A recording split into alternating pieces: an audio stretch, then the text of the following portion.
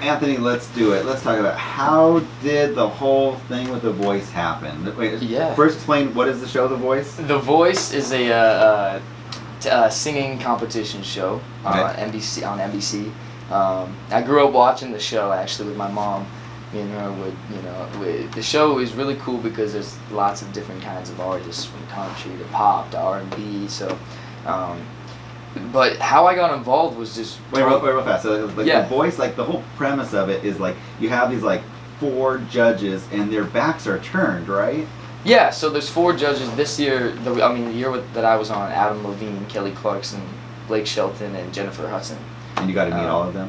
Yeah, That's awesome. And so they listen to you sing, perform, and then if they like you, they press their button and turn around. That's right. So that's the first round. The first round is called the blind auditions. And that's when the coaches aren't facing you, and then if they turn around, at least one of them turns around, then you're on the show. Okay. Yeah. And so.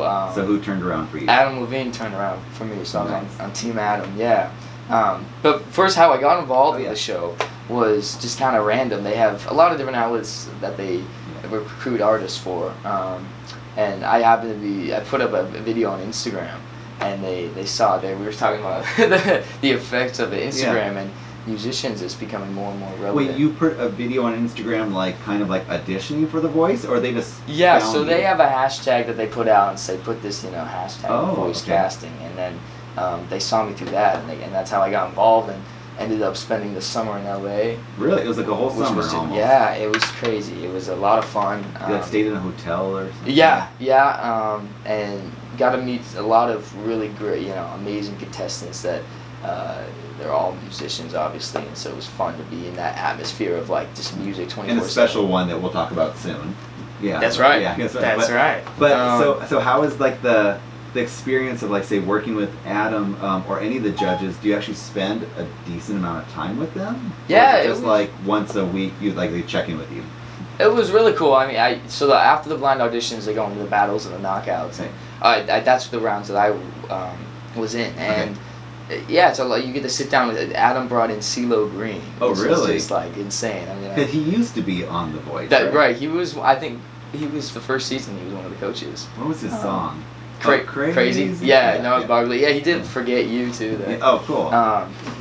So I was a big fan of that. That was amazing being able to be in a room with them, and to the battle rounds is when you go against another person on Team Adam. Okay. And we sang Amy by Pure Prairie League. Okay, cool. And yeah, so it was a lot of fun. I mean, playing on that Voice stage is just it's so amazing. And do you get to pick your songs kind of, or like is it they give you a certain selection of songs to pick from? Yeah, I mean I got to play Danny's song, and that was like one of my favorite folk tunes for my blind audition. And you like released that song later on. That's right. Yeah. So Emily was also on The Voice as well, right? Yeah. No, Emily was on Team Adam with me. We met over the summer. Oh, you were on the same team? That's right. Yeah. Oh wow. So you're on the same team. Yeah. You met. You spent all time together. That's right. Yeah, and we started dating. And we're still dating now. She came out just a couple weeks ago, and we did a show at Michael's on Main. You've done a couple shows with her up here, right? That's right. Yeah, we did one back in December. Then we did another one just recently, and she's coming back for the end of July. We're doing another show at Michael's on Main.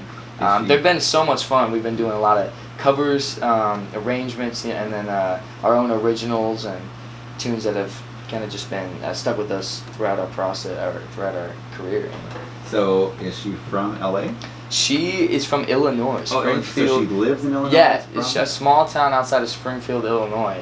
But we're all down there in LA for the filming of the show. So it's a long distance relationship. That's right. Yeah. Not easy. No, it's not. But it's not. It's been really great to share share music with her and be able to do shows together out here in California. And maybe sometime we can do a tour. I don't know. That is such a cool experience. Like we mentioned earlier, it's like, what if like eventually, you got married, you had kids, and all like we met on The Voice. Yeah.